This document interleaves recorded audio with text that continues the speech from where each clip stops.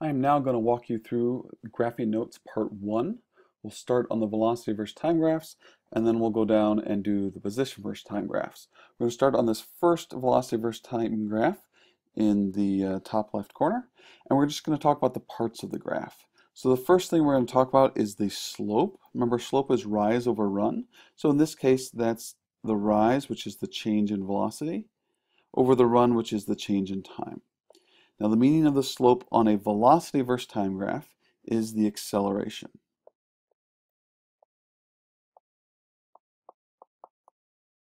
Acceleration is just how quickly the velocity is changing.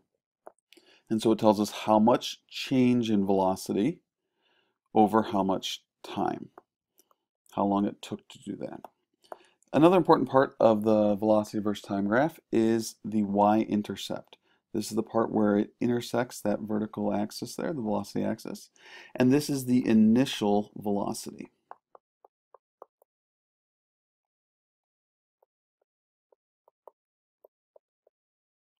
The variable we use for initial velocity is v naught. It's v sub 0. Variable we use for acceleration is just a little a for acceleration. The initial velocity, this is the velocity of the object when our timer was at 0 seconds. Lastly, one of the third most important part, or the third important part of our velocity versus time graph, is the area bound by that graph. Let's see, I can highlight it here. It's this whole area under here. So you're going from the graph, from the line, all the way down to the axis. It's this area that's bound in here. And that tells us the displacement of the object. Another way you can remember this is just looking at the units. To find area, we got to do length times width, and maybe a 1/2 in there, some other things with depending on the shape. But we have a meters per second on the vertical axis for velocity. So meters per second on the vertical axis times seconds on the horizontal axis. So if this is length times width on some of more simpler graphs, we're going to get meters in the end. So this is the displacement. So the area under the curve, or the area bound by the curve or the graph, is the displacement.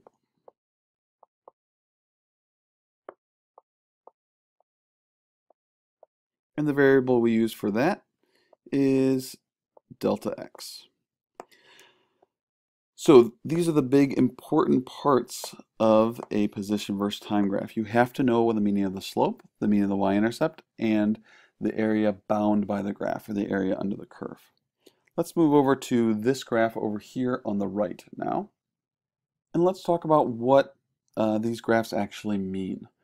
So the horizontal line that you see at the bottom here, this is going to indicate, remember, for a velocity versus time graph, this is velocity versus time graph, a horizontal line means a constant velocity. The velocity is not changing. So this is a constant velocity.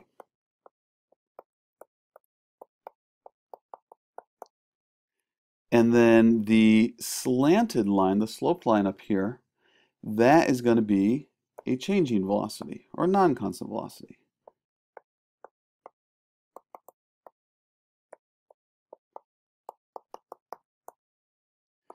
And one way I like to kind of remember this or figure it out if I get confused is I just make up numbers on my velocity versus time graph. So for instance, if this was 0, this was 1, 2,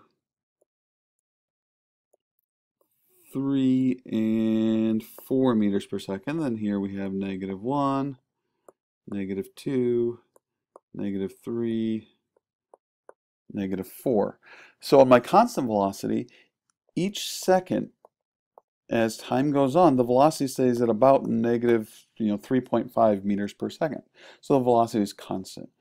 On the top one though, each second we see that the velocity changes. So at t equals 0, the velocity was positive 4 meters per second, and then went to positive 3, positive 2, positive 1. I'm not doing this at a very good intervals here. And then we hit 0 meters per second. So we see that the velocity is changing. So the big thing you need to remember is that for a velocity versus time graph, a slanted line means constant velocity, or it means change in velocity, and a horizontal line means a constant velocity.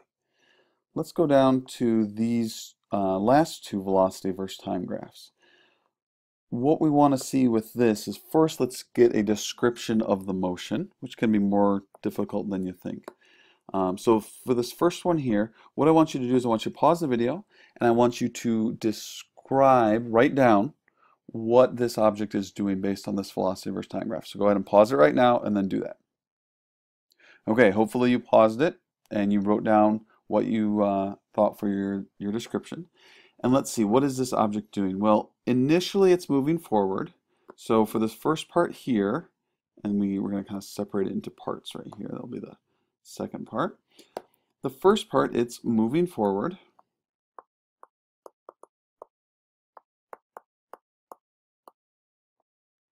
And what's it doing? It's slowing down. And how do I know it's slowing down? Well, if I make up numbers here, if this is 4, 3, 2, 1, as time goes on, I can see the velocity is decreasing. It's getting smaller and smaller. So it's moving forward and it's slowing down.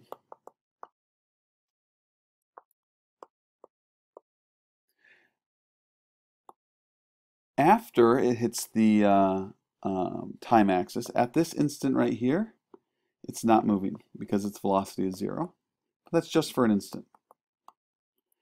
Afterwards, what is it doing? Well, if we make up some numbers over here, -1 meter per second, -2 meters per second, -3 meters per second, and so on, the velocity, the magnitude is getting bigger. The numbers are getting bigger, and they're negative. So it must be going backwards because it's negative. So for the second portion, it's going backwards.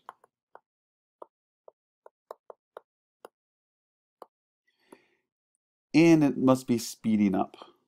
And I know it's speeding up because the numbers are getting bigger, and I know it's going backwards because the velocity is negative. So it's speeding up. Now, one thing you may notice about this graph is that the slope is constant the entire time. The rise over run is a constant negative number. So the entire time we have a constant negative acceleration.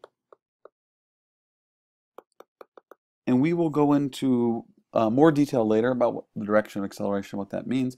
But just notice that it's a negative acceleration doesn't necessarily mean it's slowing down because down here it's speeding up. And a negative acceleration doesn't necessarily mean it's going backwards because up here it's moving forward. So just be careful about that. So for the one on the right, I want you to do the same thing. Pause the video, write out like I did the description of the motion, what's it doing, and then come back here and we'll check it. So go ahead and pause it now.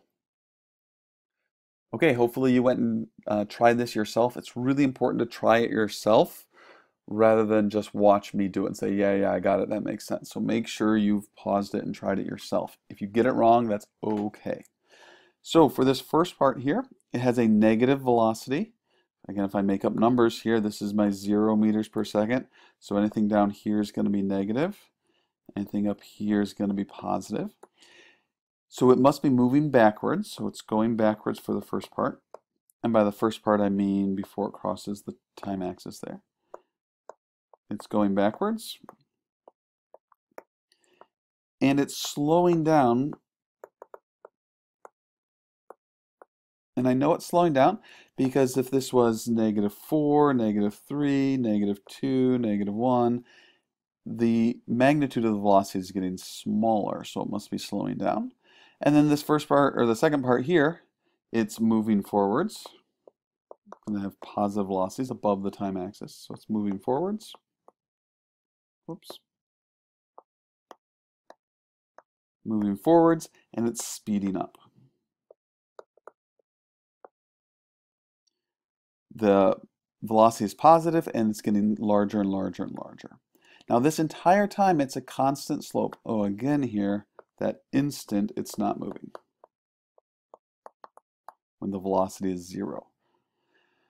Now this entire time here, it has a constant slope, so it must have a constant, and in this case, positive acceleration. And we know it's positive because the slope is positive. Remember, the slope of a velocity versus time graph is the acceleration.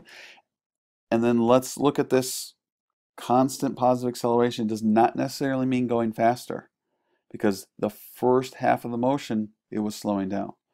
So constant positive acceleration doesn't necessarily mean it's going to be speeding up. All right, so those are the velocity versus time graphs. Here's your notes that you should kind of have for velocity versus time graphs. And now we're going to move down and do the position versus time graphs. So for the position versus time graph, we're going to look at the important parts of the graph. Once again, the slope is going to be very important. Slope is the rise over run. So in this case, it's the change in position over the change in time. And we call that the velocity. So the slope of a position versus time graph is velocity. Now here's where kids screw it up. We said up here, I thought you said slope was acceleration. Well, that's the slope of a velocity versus time graph. The slope of a position versus time graph is the velocity. The y-intercept of a position versus time graph is the initial position.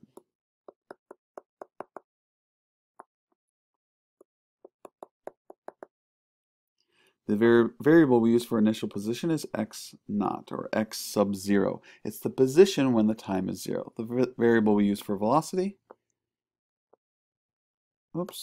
is a lowercase v. So then again, this is a position versus time graph. So on a position versus time graph, the slanted line, like that's a straight line, could be slanted, means it's going at a constant velocity. So this portion here, this is a constant velocity segment. And what's confusing about this is we just said for our velocity versus time graphs that a line that looks like this means a changing velocity. Well, it's a different type of graph. So you always have to ask yourself, what kind of graph is this? If on a position versus time graph, it is curving, that means it's a changing velocity. So both of these curves mean changing velocity. And how do we reason through that? Well, if this straight line, the slope gives us the velocity. If it's curving, then we're having different slopes. Here we have a very small slope, and then it's slightly bigger. If I look at the tangent line here, the slope's getting bigger and steeper and steeper and steeper. So if the slope is changing, the velocity must be changing. The location of the curve, as in if we're down all the way down here on this one, or up there on the original curve that I was drawing on, that does not affect the motion. Like where it starts, the initial position, the only thing different about these two is the initial position. I could take this bottom one and slide it up, and it's the exact same motion. It's just where it started. So everything else about all the other properties of the motion would be exactly the same. If we go over here, we will do more on these graphs, but these are supposed to be parabolas. And you can kind of see there's a concave up parabola and a concave down parabola. The concave up parabola can be split into two parts. So we have part 1 here, part 2 here. The concave down can also be split into two parts. Part 1 here, part 2 here. We're going to look at these more later on, but all of your position versus time graphs can be made up of either straight lines or these 4 parts of the parabolas. So whenever you're drawing position versus time graphs, sometimes students will actually draw off to the side a little parabola like this, and then they'll decide, oh, this is the part I need, or oh, this is the part I need. So just kind of go back to this if you get stuck. These are your options for this class, as well as straight lines. All right, we've finished graphing notes part 1. You need to understand, and you need to memorize what the slope and the y-intercept and the area bound by the curve on the velocity versus time graph are, and the slope and the y-intercept on the position versus time graphs. You need to be able to look at these graphs and describe the motion of the object. All right, we're all done. Thanks for watching.